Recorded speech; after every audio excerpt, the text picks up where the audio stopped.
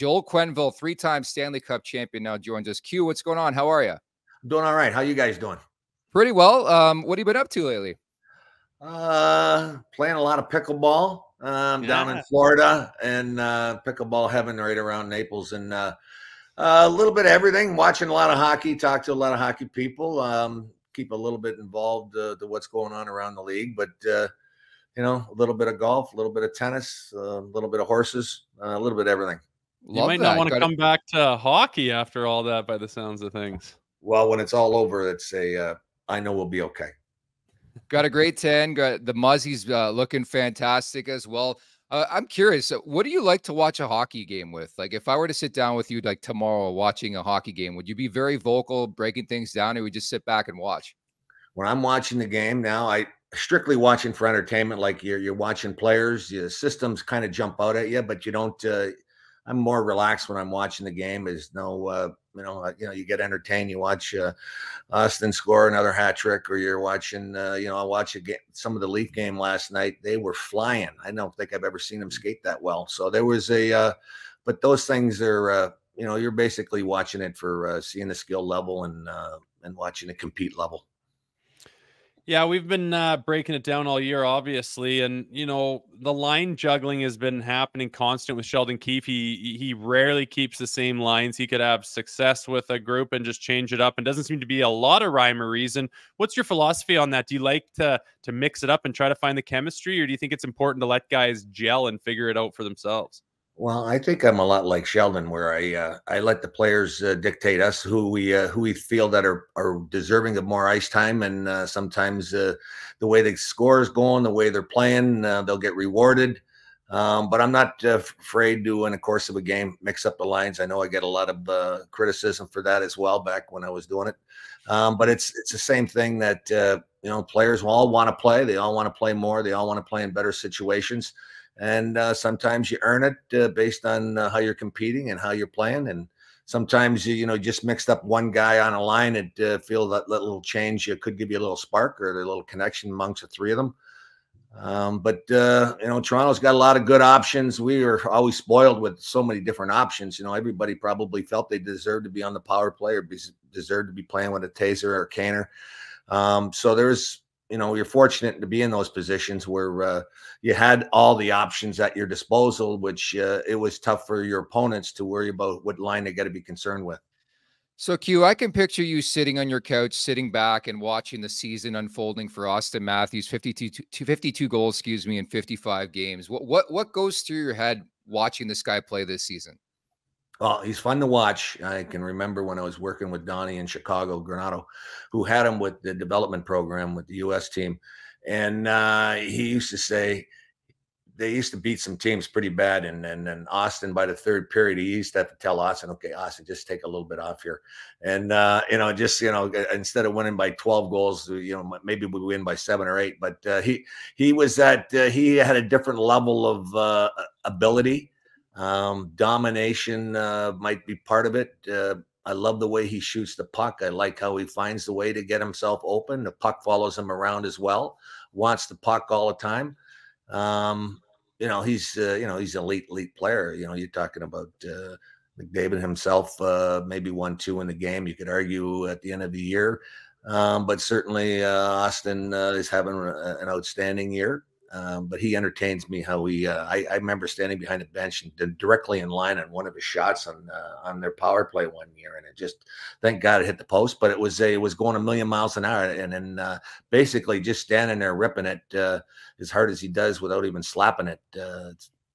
He's got the knack. He's a great player. He sure does. On the other side of that, with players that may be struggling that you've came across, we think of Tyler Bertuzzi right now, hasn't really been able to put it together as a Maple Leaf. What's your strategy for a guy like that? I mean, Tyler's played lots of minutes, power play with all the big boys, and just goes through these, massive slumps of 20 games without goals. And what's your strategy for a guy that's struggling that you're kind of waiting for him to break out of a slump? over the course of the season, you're going to have every guy in every different scenario where they're confident, they're struggling, they feel down, they want more ice time. And then they're sitting there. You're not playing with this guy. You're getting removed from the power play. Everybody has those times where you got to work through it. I always try to do things in a positive way with each player, having a pretty good understanding where every player where they're at when they come into work that day or to play or practice. And then, we try to encourage them when things are down.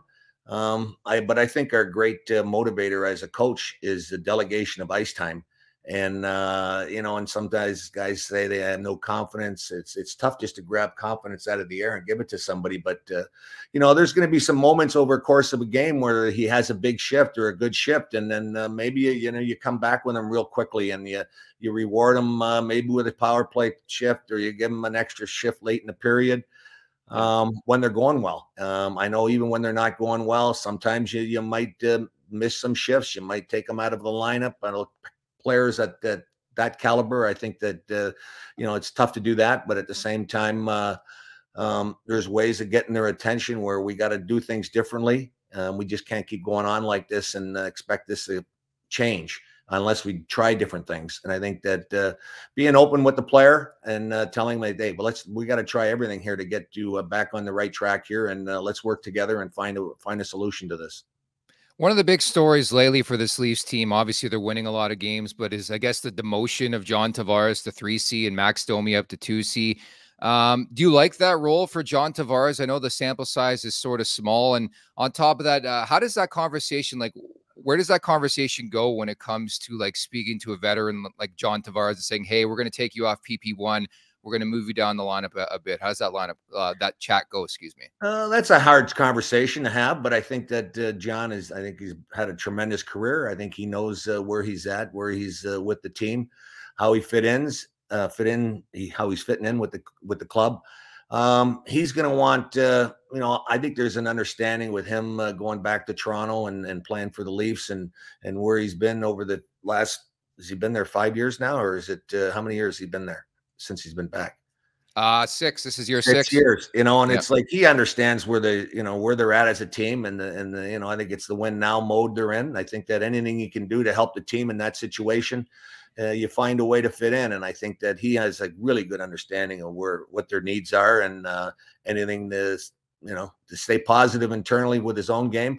But at the same time, I think he knows that he can be a valuable contributor just by being positive around the team and adding everything he can, and maybe not in a bigger way, but in his own way. And you got to look at Max last night. I'd never seen him skate like that. When he picked up that puck there outside the blue line, I'm saying, holy God, I didn't know he's that quick. And he makes a nice finish on the play. But obviously he seems like he's excited about a little more work and a little bit more quality ice time. So Q, you've been in the pro hockey game, not trying to date you, but since 1978, you've been to all kinds of different organizations and cities and everything in between. You've seen it all. Let's just hypothetically say every team in the NHL has got an opening head spot position and they all want you. Where are you leaning towards?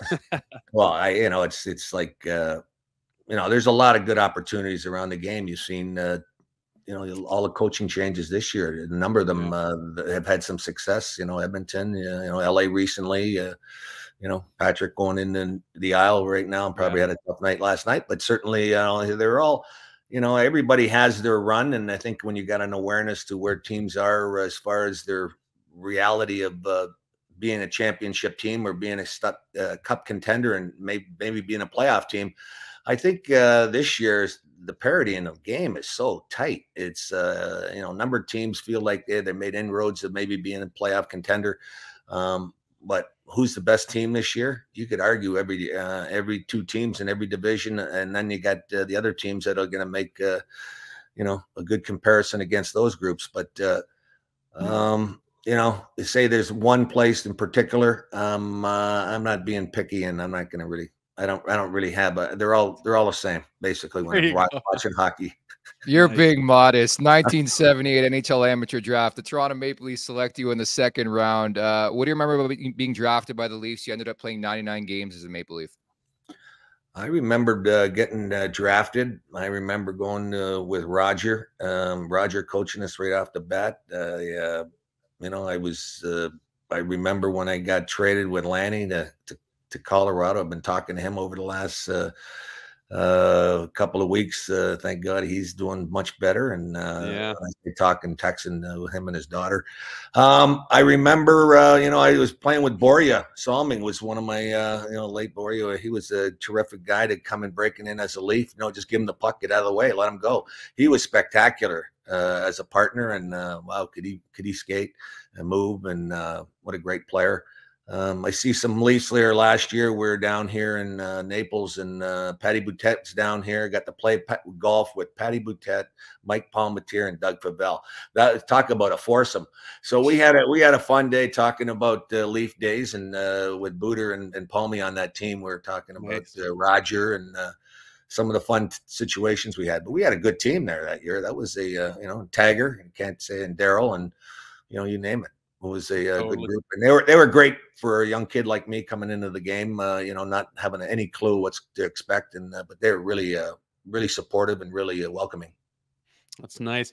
What when I look back to your days with the Blackhawks, it's pretty hard not to call that a modern day dynasty, what you guys accomplished there. I was wondering what you see in this Maple Leafs team, some of the similarities that can compare to your teams in Chicago, and what some of the differences are. Well, we had a lot of good players. We had a great team. A lot of balance. The teams changed. All three different cups were different makeups. The cup, some real staples. So when you got a guy like Taser, as far as being a competitor, I don't know if I've ever seen a better competitor or worked with one better than him. Just every game, the games got bigger. He just rose to the challenge and made sure everybody was up for it. But you look at Kaner, the players that we had. Hossa gets underestimated what he brought to the team. Duncan, Siebes, Crawford was instrumental in cups. We had guys underrated like a Yalmerson. You could say Sharp. We had a number of guys, but our team was competitive and tough. And maybe not the biggest team. And I think teams try to take a little advantage of that. We'd have guys like Bolin. He'd take nothing, and Versteeg would fight you. You had Buff there a couple of years. We had a lot of good options as far as that. And I know in today's game, the game's getting back, but you got to have some bite in the playoffs. And I think Toronto going through this period where they're at right now. You look back at that incident after the Ottawa game. I was watching that game, and I think that you could argue about what the kid did on Ottawa. And I'm sitting there, guys are trying that stuff nowadays, whether it's a Michigan player, this player, the stupid play he made or whatever. You could argue about it. And then you look at Toronto, probably one of the low points of their season right at that moment. And you got to commend. I think that what are you going to do in that situation? You might not say that he went about it the right way, but I think that that type of play could have been a defining moment for the team and the organization. That was the play this season that turned it around, got everybody's attention. You watch how they responded with the 5-game suspension, how they played with him and without him when he came back last night. Hey, that was a great moment. Maybe not the guy you would expect to do it from. That made it even better. Hey, that's leadership. And that's something I wanted to follow up with you, like quantifying what this 6-game win streak actually means in 5 in a row without Morgan Rielly. Like, how does it get to that level where you can look at that and be like, that's a galvanizing moment? Because I always like to circle back to last year. I'm sure you're aware of it. Keith Tkachuk went on the radio in Toronto, called his Suns team soft. And the next thing you know, the Florida Panthers go all the way to the Stanley Cup final before ultimately falling short to Vegas. So I'm just trying to figure out, is this real or not from this Leafs team, and why they needed something like this to get cooking like this? Well, you certainly the guys responded in the right way, be it what they said and how they backed it up. And then last night was with everybody back again. It looked like they're on to something there. And I find that the defining moments are going to happen in every playoff round that you're going to go around in and go through. There'll be always that moment that one way or the other, that was the key to getting through a series. Whether it's a play like that, or it's going to be a situation, or could be a meeting, could be anything, but there's always something you can fall back on and say, hey, this is going to get it. That got us through there. But you got to recapturing and reinventing yourself each and every day and each and every round, finding that little something that can push you and you can rally around it. Q, as we get closer to getting, Joseph Woll back after a high ankle sprain, depending on how that goes, do you like just having a number one goalie and it's his crease and he's the main number one and the next guy's two? Or do you mind when guys are kind of switch hitting and no one knows who's the number one and they're both, potentials to have that spot? Would you rather do that, or do you like it being clean and cut? Ideally, you'd rather have a one guy and a 1B or 2B or whatever how you want to phrase that. But it's a situation where, making that decision of whether you're rotating over a course of a season. I like, the guy gets hot, you don't really want to take him out of the net. You might let him go a little bit. But if you do got, the one guy, key guy, he knows he's going to be playing when it counts, and that's usually how it plays out over the course of the season. But in the playoffs, I mean, we've gone to the other guy a couple times when it's probably not advised, or it's not the way it looks like it's going to be, and made some changes. But it's on a need basis. I felt earlier in my career, I'd probably be pulling goalies a little bit more. Now I'm probably more patient with them, because you got an understanding of what they go through and how they're going to respond to that, knowing that they feel that they're going to get back on their feet in the middle of a game. But I always say, we make changes with players. They lose some ice time, or they miss some shifts, and maybe you got to, I got to be consistent in how we run the bench, and knowing that performance matters. What's your stance on the trade deadline? 2 weeks away today.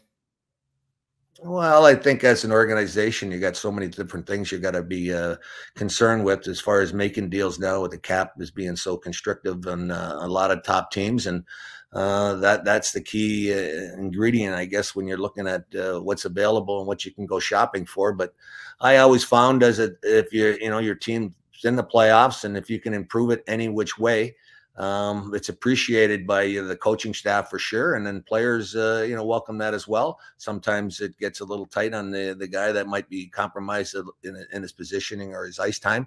As a player, we always know, as JL say, that hey, the toughest thing in the business is moving or getting traded. But at the same time, your names are out there in discussions on who's going to get traded, and all of a sudden your name's getting bandied about. That's not the most enjoyable time either. But part of the game, get through it. Some teams, I've never had a problem usually going in and out of the trading deadlines, as far as the team getting distracted by it. I always find that trying to get the welcome mat out for the guy coming into the team and make him comfortable right away is important.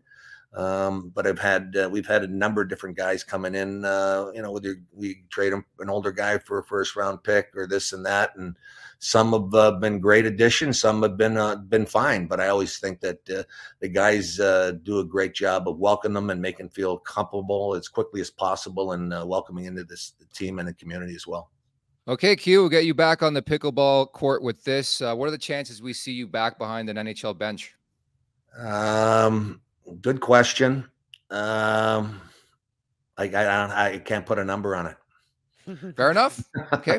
Thank you so much for your time today. And we want to link up down the road. Appreciate it. All right. Thanks, guys, for having me. Thanks, Q. Appreciate your time. Make sure to check out more of our content right here on the Leafs Nation YouTube page. We got long form interviews. We got clips. We got epic rants by Jay Rosehill. We simply have it all. And don't forget, you can find out much more at theleafsnation.com. Thanks so much for watching.